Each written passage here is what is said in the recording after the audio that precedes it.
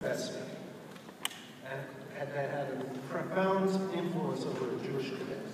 The story goes as follows. It was during a lecture about how the various 20th century wars were won that the one Jewish cadet in the class raised his hand and asked, "Professor, why didn't you mention the wars that Israel won?" So the professor answered, "Please come to my office after class, and I'll explain it to you." So the student goes to the professor's office, and the professor tells him, "The reason I didn't mention Israel's victories is that none of those victories make sense. Logically speaking, there's no way that we should have won those wars. You Jews are something else." So the student only knew that he was Jewish. He was not observant to know anything about his religion. He decided that he needs to check this out. So he went to Israel, spent some months studying, and then decided to stay there and became an observant Jew. We Jews believe that God watches over us and protects us. Otherwise, there's no logical way to explain how we have survived over the millennia, while other civilizations and empires have disappeared from the face of the earth. However, we are also taught that we are not to rely on miracles. We have to do everything we can humanly do to protect ourselves. And that's why the Iron Dome missile protection system is so important. They are our first line of defense for many reasons and has extremely high success rate. The rest is up to God. Thank you.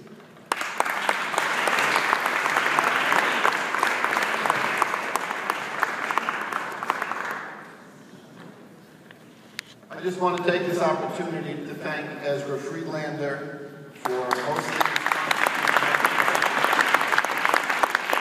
asking me to be the co-chair. It's a great honor to be here today to meet all these congressmen and women who represent us here in Congress in Washington, D.C.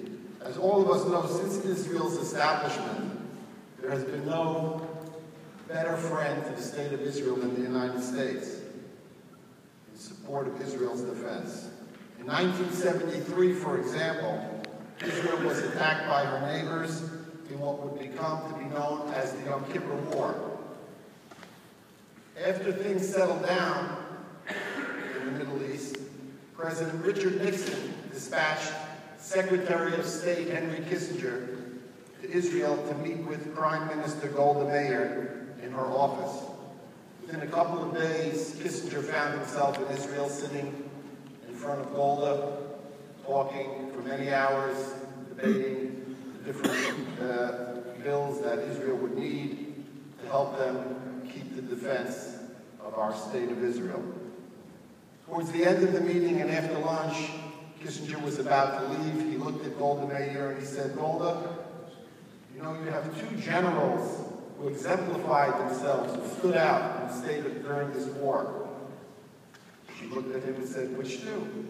He said, "General Ariel Sharon and General Moshe Dayan." She was very thrilled to hear that. Thought for a second, looked at him in the eye and responded, "You know, Mr. Secretary, you have two generals in the United States that I wish we had here in Israel." He said, "Oh yes," in his deep voice, "Which two?" She said, "General Motors and General Electric." So we want to thank the members of Congress once again for taking time out of their busy schedules. And although they're not here now, I think we could all still give them a round of applause.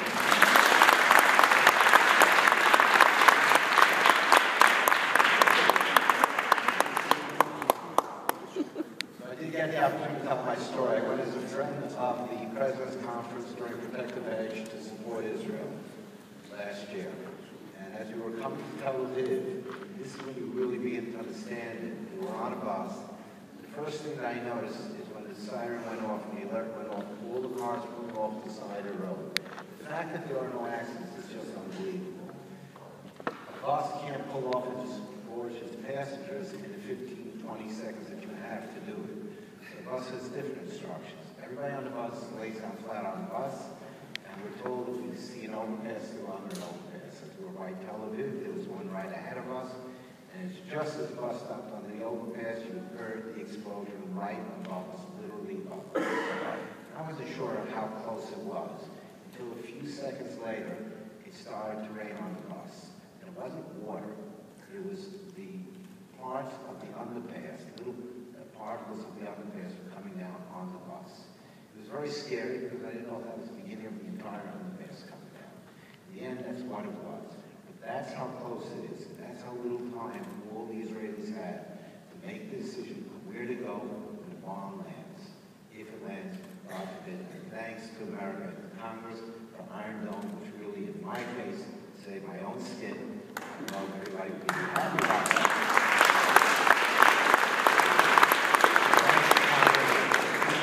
Support, and this year, $5 billion and mom.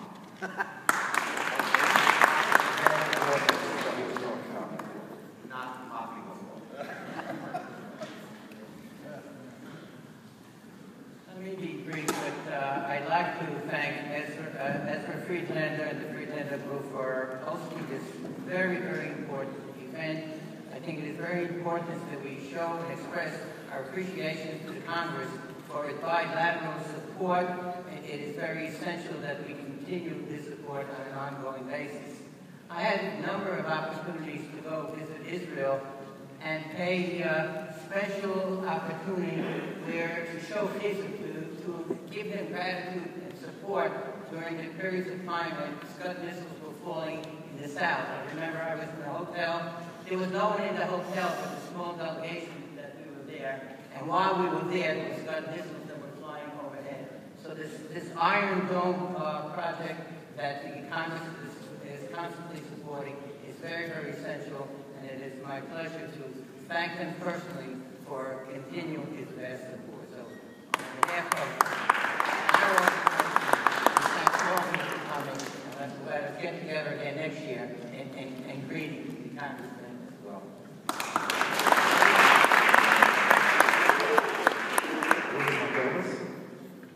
Stanley introduce Robert Newberg for the benediction.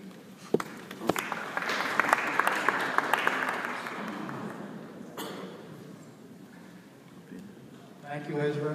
Once again, I think he deserves a terrific round of applause.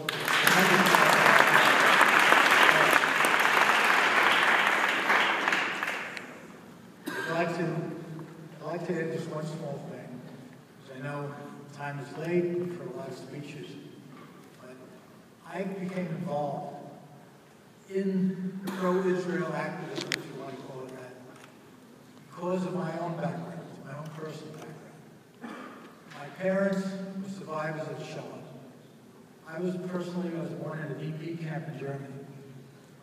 And it was always in my head, how could we do something? How can we help? Israel was so important. My father's conversations with me about the importance of it. And many years ago, I took a pledge in Washington, D.C. There was a gathering of Holocaust survivors. I think it may have been 20, 25 years ago, maybe more even. Tremendous gathering. At that time, you could fill a stadium. Today, as the years go on, there are fewer and fewer. The showers have played the survivors. And we gave a pledge at that time not to forget. Not to forget, to remember. And I tried to pass that on to my kids. And I'm very proud also to recognize my grandson that's here, Jacob, my grandson. He represents, I think, what is it now, the fourth generation or fifth generation? Time goes very quickly as you move on, okay? And he's here because it's important, and when it happens at school is here. Congratulations to you. To remember, to understand, and to have that hargashah, that feeling that we, from the second generation, have. Yashikov to all of you, and may we go on, l'chaim, to a strong relationship between Israel and the United States of America, because after everything is said and done, and we're so strong with Israel, we're so important, but America gave us our opportunity. America gave us the means to grow and to now be partisans in this tremendous effort.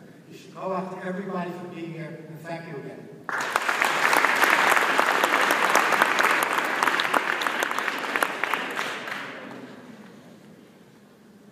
In closing remarks, I'd like to introduce Rabbi Shefton Berger from Mary's Rabbinical College, president of the school better known as Day Yisrael in Baltimore, Maryland, a good personal friend of mine, to give the final words of benediction.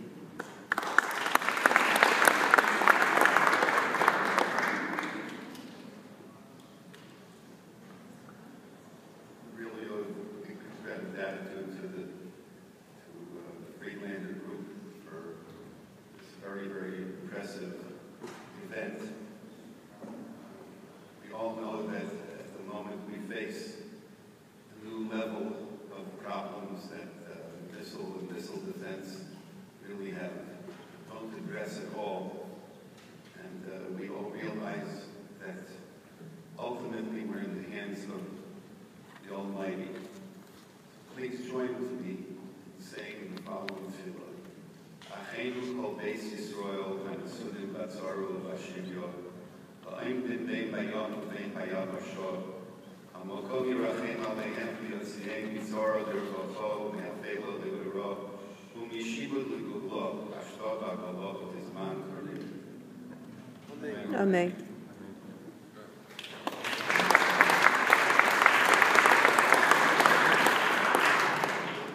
This brings us to the conclusion of our luncheon. Those of you that would like to daven mincha, Leon Goldenberg is the chiyuv who is davening for right now.